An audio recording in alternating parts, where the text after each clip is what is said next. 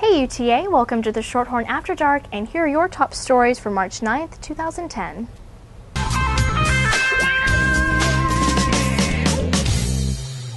Senior guard Marquez Haynes has been named the Southland Conference Player of the Year. Haynes shot his way to the title by leading the conference and placing third in the nation in scoring with 22.8 points per game. Haynes has scored 20 or more, a league-high 19 times a season, and has a school record 7 30-point games, including a season-high 38 points against UTSA in January. Haynes becomes the second-ever UTA player to win the League Player of the Year and the first since Albert Colton in 1982. Speaking of the men's basketball team, they play their first game of the Southland Conference Tournament Wednesday at noon.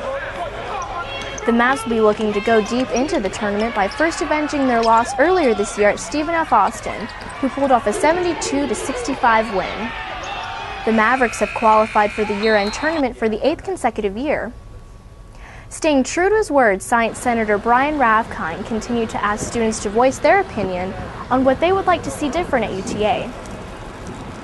Ravkind set up the resolution stand, as he calls it, in front of the library, asking students to write down things that Student Congress should look into. He says many of the suggestions he's received have to do with the need for more parking, power outlets in the Central Library, and the need for a football team. As minor as some things may seem, they're very important to the student that goes up here every day attending class and just needs a little something extra to know that the college that they go to cares about what they think and how they feel.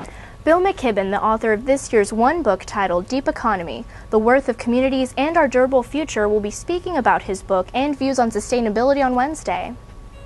According to UTA's MavWire, Deep Economy showcases how our society has become addicted to the ideas of endless economic growth and consumption.